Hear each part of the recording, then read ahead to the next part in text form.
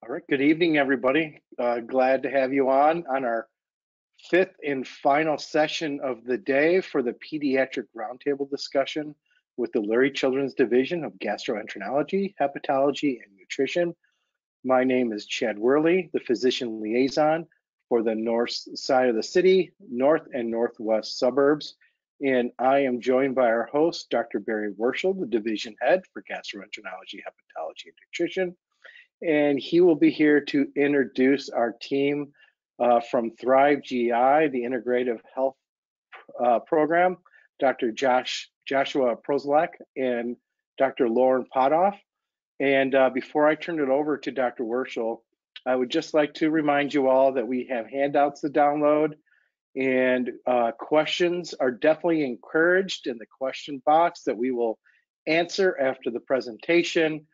And you will receive an email with the recordings link for this session and all the other sessions. And I also ask you fill out the survey that will come with that link.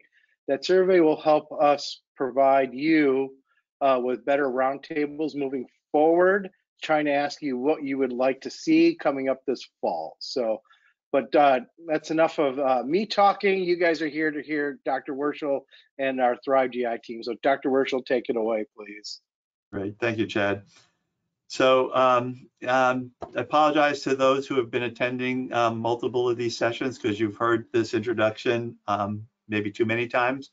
But I'm Dr. Barry Werschel. I'm the head of the Gastroenterology, Hepatology, and Nutrition program here at Lurie Children's.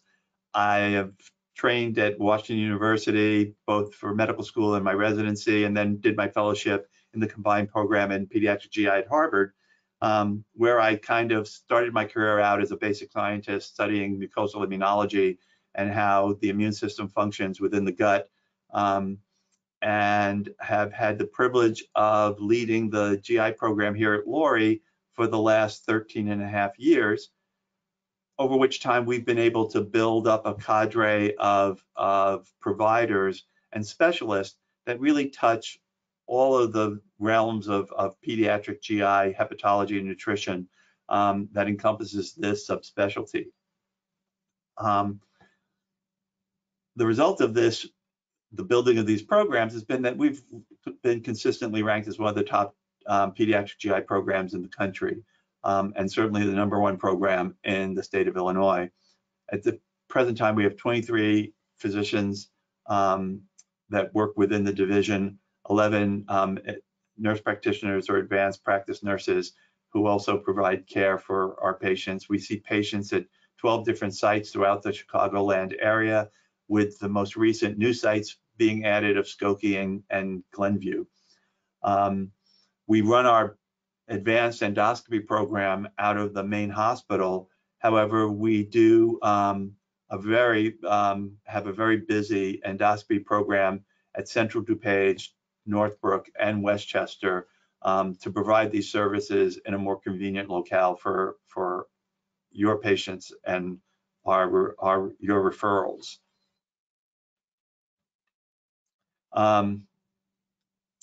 We started this morning with a talk by John Fortunato on abdominal pain and IBS, and I think it's really appropriate that we're ending the session today with a discussion of a new program within the GI division, and also a more comprehensive way of approaching patients that have both not just functional GI problems, but also have chronic GI problems, and that group of patients that are looking for additional ways to deal with the burden of chronic illness. So to do that, we took advantage of one of our faculty members who showed an interest in this, and that was Josh Prozialeck. Josh did his MD training at Ohio State and then became a long-term Chicagoite, and did his residency here at Lurie Children's, his fellowship at Lurie. And then several years ago came into my office and said, you know, Barry, I'm really interested in this kind of integrative medicine approach. And I said, this is wonderful. This is exactly the kinds of things that we need for our patients. But how are you going to do this? And Josh really took the bull by the horns and entered into a fellowship in integrative medicine that was run out of the Andrew Weil Center in Arizona, and became certified in integrative medicine. And about the same time, we were very fortunate to have Lauren Potthoff, a pediatric psychologist, join our division, primarily focused on dealing with the issues around our patient population with inflammatory bowel disease, but it dovetailed so very nicely with what Josh was doing in creating this integrative health program. Lauren did her PhD here at Northwestern and then did an internship and fellowship at Boston Children's. So the stars all aligned properly for this to happen, and it's been a tremendous asset to the division and to the care that we deliver to this complex patient population. So with that, I'm going to turn over the podium to Dr. Prozialeck and Dr. Potthoff, and they'll tell you about the ThriveGI program.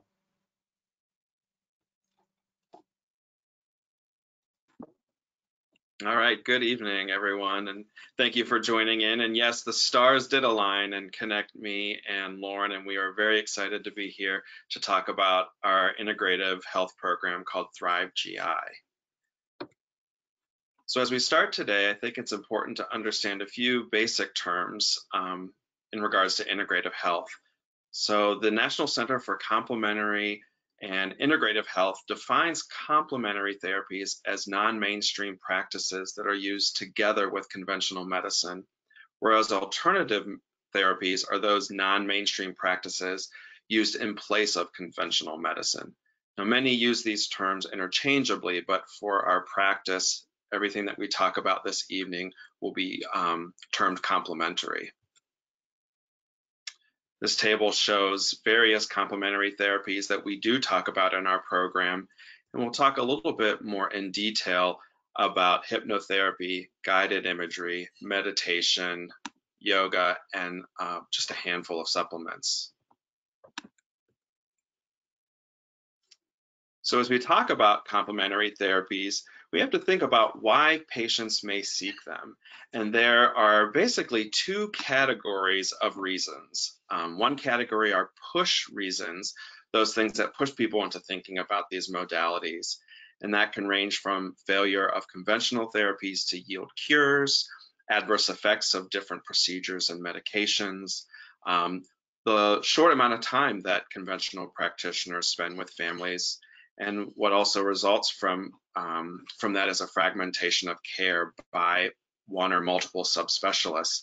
I think in pediatrics, it's important to consider school absenteeism as a push factor as well. There's also those pull reasons, and this can include the media reports of dramatic results of different therapies, which may or may not be true. A belief that CAM treatments are more natural and thus more safe, which may also not always be true.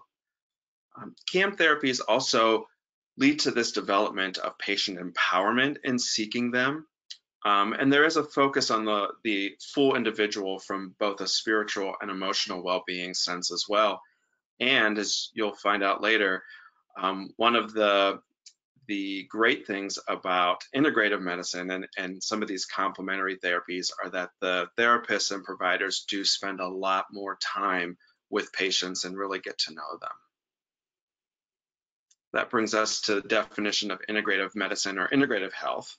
And that really is bringing together conventional and complementary approaches of care in a coordinated and importantly evidence-based way.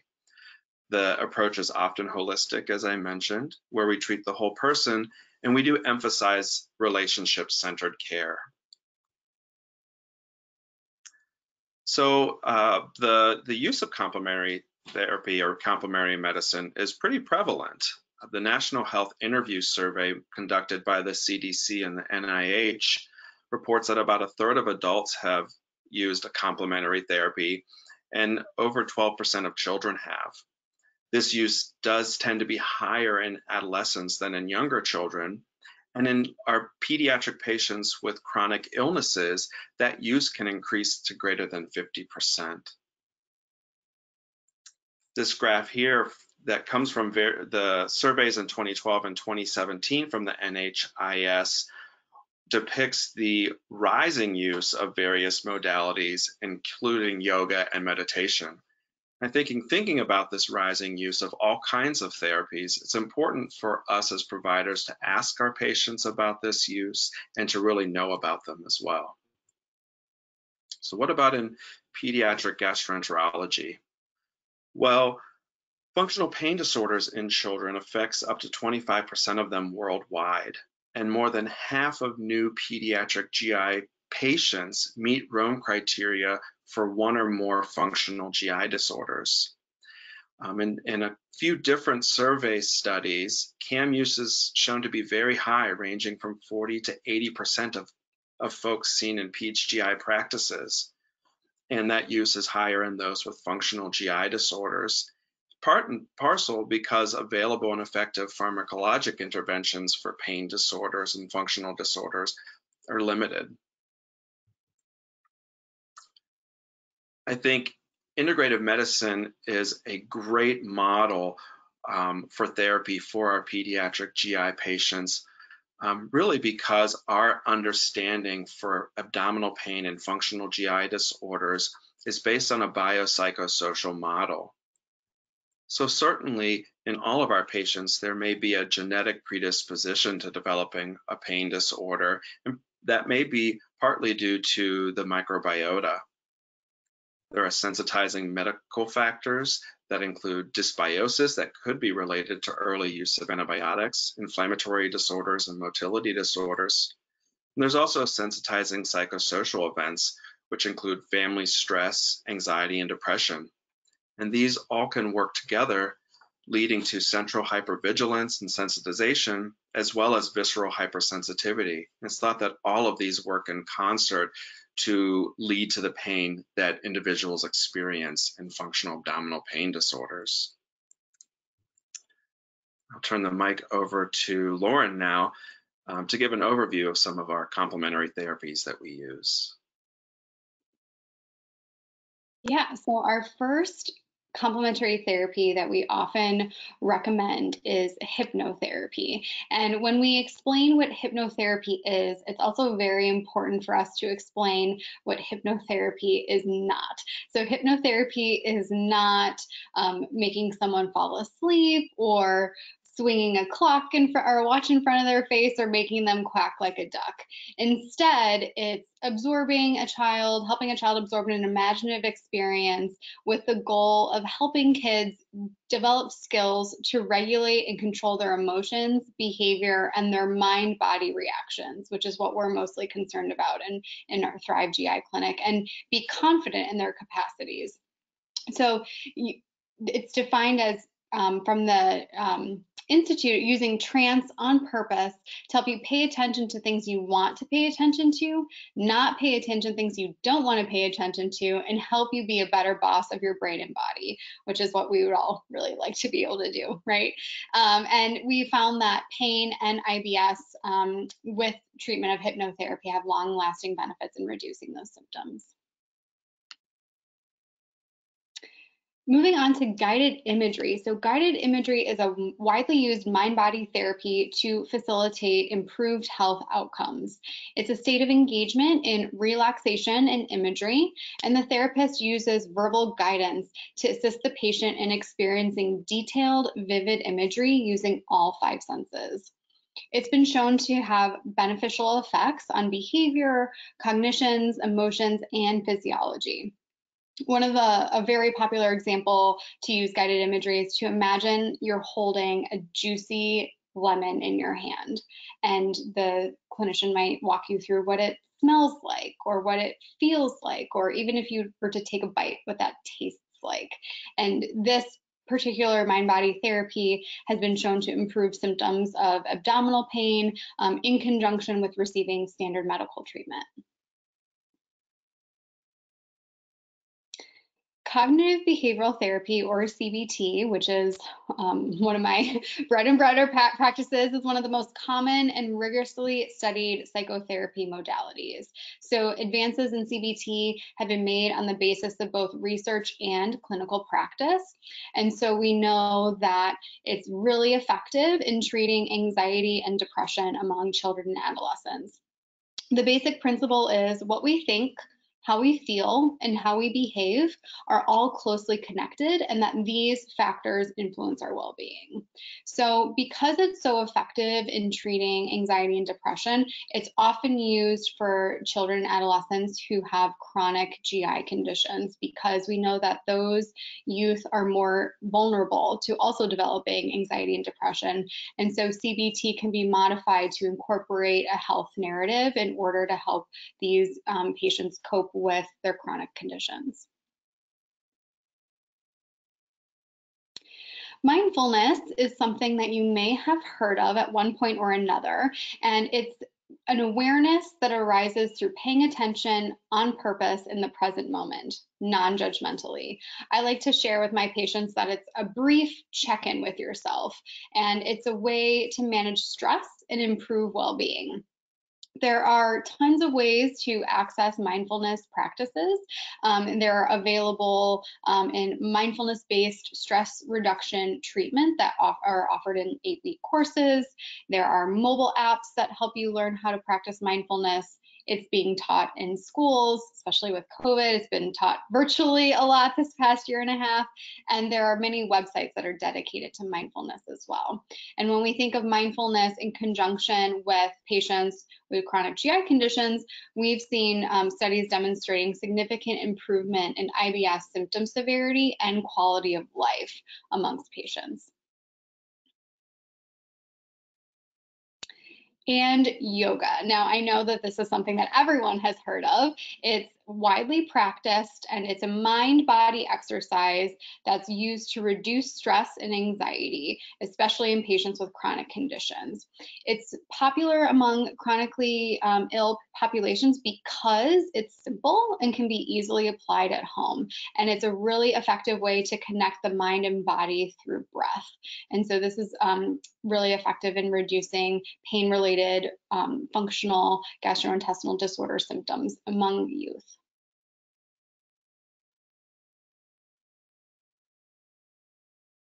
In our program, we also talk a good deal about supplements. And some of these supplements here are pretty common ones that many of you have heard about before. Peppermint oil has been shown in studies to help individuals, pediatric patients, with pain associated with IBS. STW5, or the brand name Iberogast, is a tincture of 9 different herbs that was created in Germany in the 1950s. And it's been very widely used and has been shown to be helpful in dyspepsia symptoms and also nausea. Ginger is a supplement that can be taken in capsule form or in candy form or even teas that can help with nausea. And melatonin, commonly used to help with sleep, which poor sleep habits we see very frequently in our patients, and it probably does play a big role in chronic pain. It can also be used to sometimes augment the use of PPIs in their effectiveness for reflux and acid irritation. So what about integrative medicine at Lurie Children's? Well, our programs stemmed from a deep dive look into different centers across the country that have integrative health programs, and there aren't very many of them. And fewer still are those who have dedicated GI programs. And those centers include Children's Hospital of Philadelphia and Stanford, and now Lurie Children's. We've developed this program called ThriveGI Integrative Health Program. Lauren and I see all of the patients in this program. We have 2 sessions each month. For new visits, I spend 90 minutes with all of the patients, and then on return visits, I spend 60 minutes with them. and Lauren spends at least 30 minutes with all of the patients, both new and returns. Our program is open to referrals for all patients, all pediatric patients with GI conditions. We spend that 90-minute new visit discussing all aspects of health, including GI illnesses and symptoms, medications, supplements, diet, sleep, activity levels, social life and experience, stress, historical use of complementary therapies, psychiatric history, and all of this is done in a framework of considering the goals of the patient and family, which we want them to describe right from the beginning.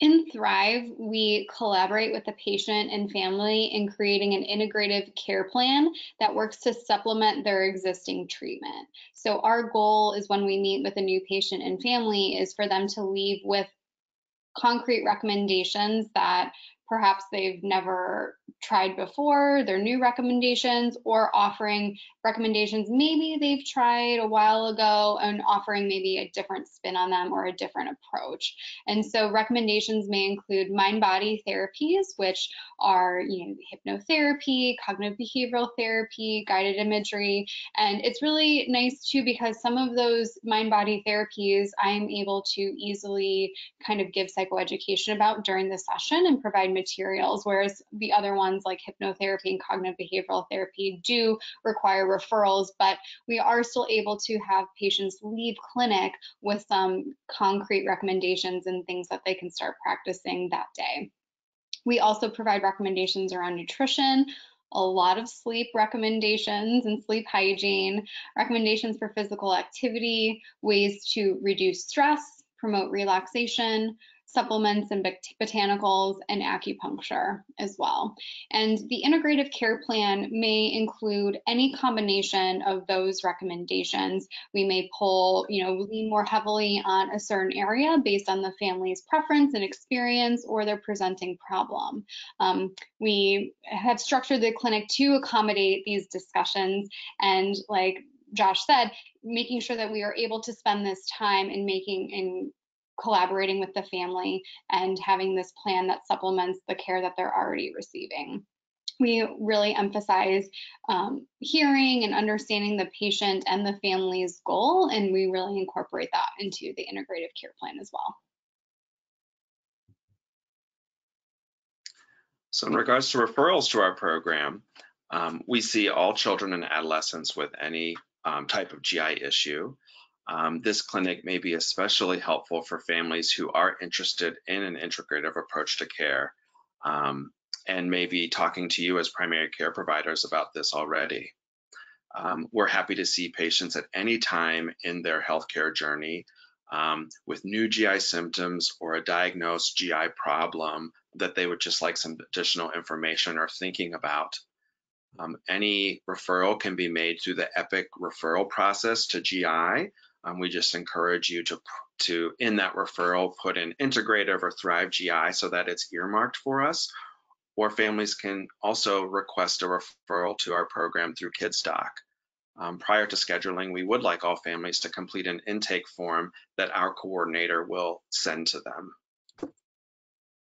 So in summary, use of complementary therapies by our pediatric patients is quite common, and integrating standard medical care with mind-body therapies, psychological therapies, and supplements can help children with any GI disorder, but specifically functional abdominal pain. We're excited about our new program, ThriveGI, and we welcome any and all questions and referrals to the program. We're also happy to talk offline through Rapid Connect or via email, and you can see that listed there at the bottom of the slide.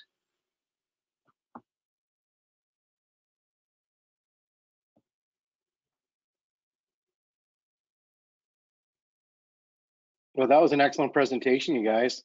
Thank you. Learned a lot about the integrative part of the GI department. So I'm sure it was very uplifting for many of our attendees. So really appreciate your feedback. To all of our attendees, we're taking questions now in the chat room. Right now we don't have anything, but feel free to either raise your hand or type something up. In the meantime, Dr. Werschel, do you have anything you'd like to add from the presentation? No, I think that this really kind of comes full circle for the day, talking about some very common problems that we see and that practicing pediatricians see, refer to the GI division. And I hope that it gives some insight into the multiple kinds of ways that we can approach some of these very complex and multi-etiology types of problems that children and families can have.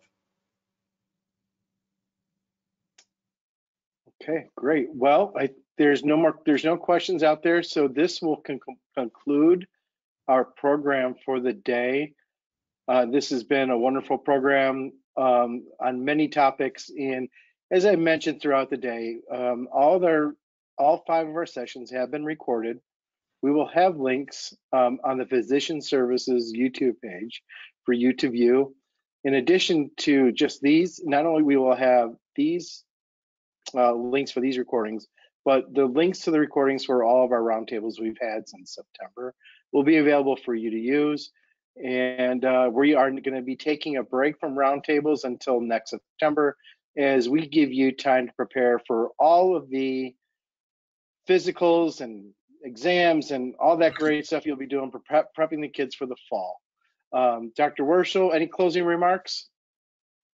Nope, I think that I hope it's been a useful experience, and please feel free to contact myself or any of my my faculty with questions or issues that even when you're not sure whether to refer a patient, we love to have those conversations and hopefully able to direct them to the right physicians who care for those particular problems. Okay. And thank you very much, Josh and Lauren. Thank you. This was a great presentation. Everybody, have a great evening.